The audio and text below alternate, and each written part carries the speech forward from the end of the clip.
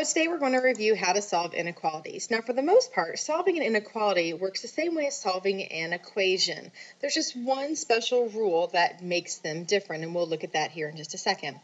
Let's start off with a basic inequality. Here we have 3 plus 6x is greater than 15. So just like in solving a normal equation, we want to get this x by itself. The first thing we're going to do is get rid of this plus 3. When we have something that's being added, to move it or to get rid of it from that side, we're going to subtract that number from both sides. So I'm going to subtract 3 from both sides of the inequality.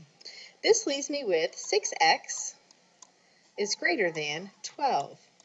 6x means 6 times x. When we want to get rid of something that's being multiplied, we do the opposite. We're going to divide both sides by 6. This now leaves me with x is greater than 2. Okay, x is greater than 2. Now let's come look at this example over here. Again, we're going to start off the same way. We are going to subtract 6 from both sides of our inequality. When we do that, it leaves us with negative 2x is less than 10. So to get rid of that negative 2 that's being multiplied by x, we're going to come in and we're going to divide both sides by negative 2. Now, here is where solving an inequality differs from solving an equation. If we multiply or divide by a negative, we must reverse the direction of the inequality sign. So, negative 2 divided by negative 2, these cancel out. This leaves me with x. My less than sign is now going to become a greater than sign. Notice we flipped it. And then we have 10 divided by negative 2, which is negative 5. So here we get the final answer, x is greater than negative 5. Again, anytime you multiply or divide by a negative, we're going to reverse the direction of our inequality sign.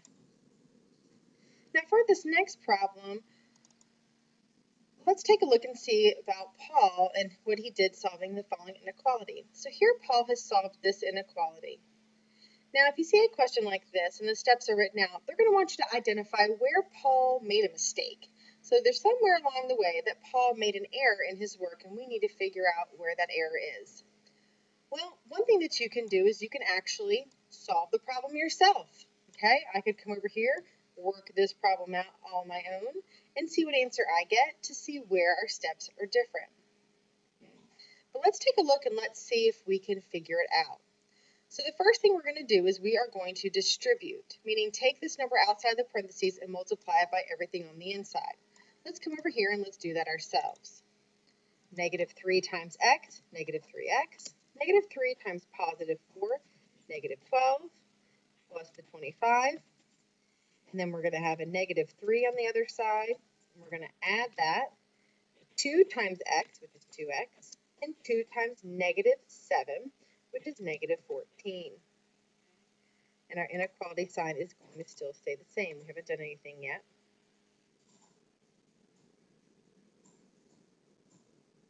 Now, check to see that your step looks like theirs, and it does. Okay.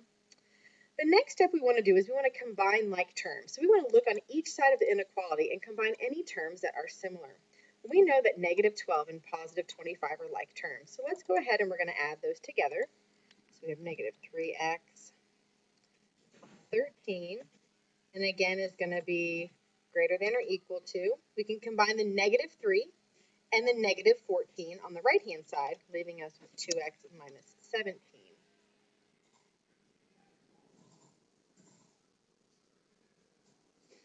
So far, our work has matched Paul's work in both steps. So next we get to this step here. Well, to get there, Paul had to have moved all of his x's to the left-hand side. Okay, so we're going to, and then move the numbers to the other. So he went ahead and got all the x's to the left and the numbers to the right. So let's go ahead and let's do that.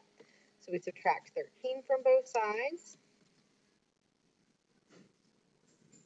That leaves me with negative 3x is greater than or equal to 2x minus 30.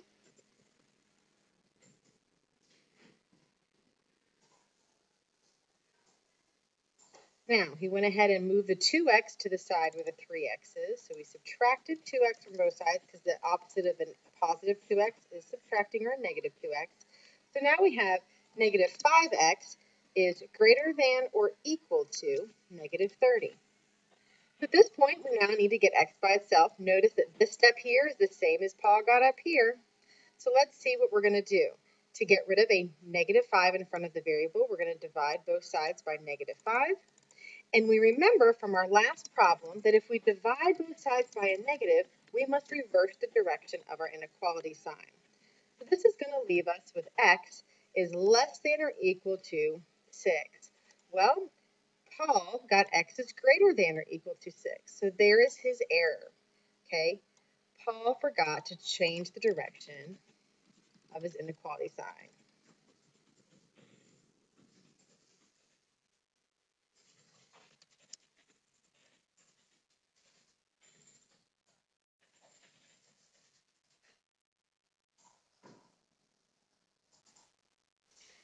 Okay, now let's look at a little bit more complicated of a problem here. So here we're dealing with the formula for converting Fahrenheit and Celsius degrees.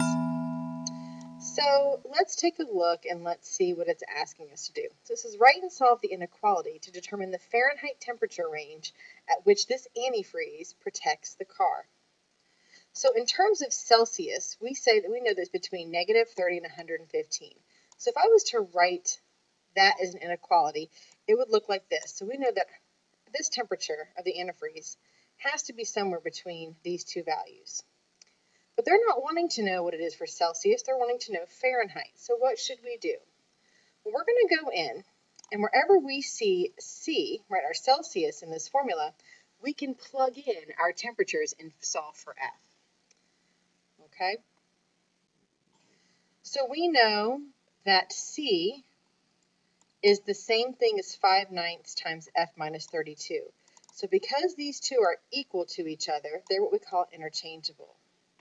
So we know that these are the same thing. So notice I took this formula, this inequality here, and where I saw Celsius, I now plugged in the formula for Celsius.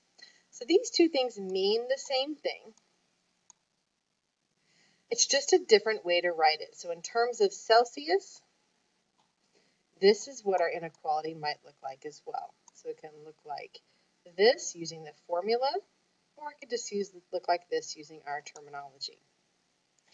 Now, we need to figure out what our Fahrenheit degrees are. So let's take a look at how to calculate that. Okay, so for this time, we want to actually figure out what the temperature is in Fahrenheit for our range.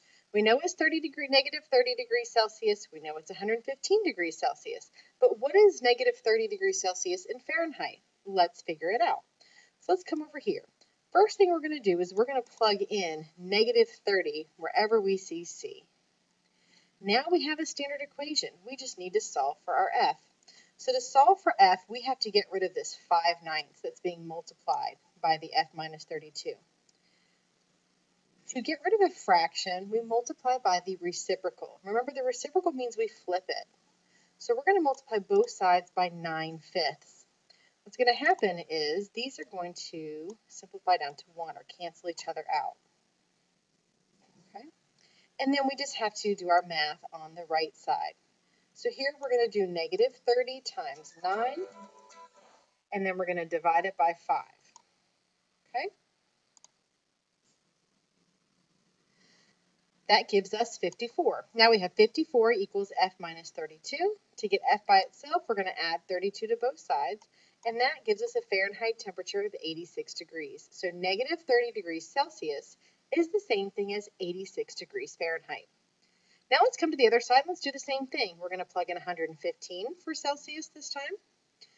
Process is the same. We're going to multiply both sides by 9/5. Again, these simplify down to 1 or cancel each other out. We're going to do 115 times 9 divided by 5. And that's going to give us 207 equals F minus 32. To get F by itself, again, we're going to add 32 to both sides, and that gives us F is equal to 239. So now we know that our range is somewhere between 86 and 239. So our Fahrenheit value to protect the car's antifreeze would have to be between 86 and 239 degrees Fahrenheit. So let's just recap. There's two different ways that we can represent this value. Okay, we can show it into comparison of Celsius by either using the formula for Celsius, or even we could even write it this way. Okay, we know we can interchange these because they represent the same thing. They're equal to each other. And for Fahrenheit, we know that our value has to be somewhere between 86 degrees and 239 degrees. I hope you found this video helpful. If you have any additional questions, please reach out to your instructor. Thank you.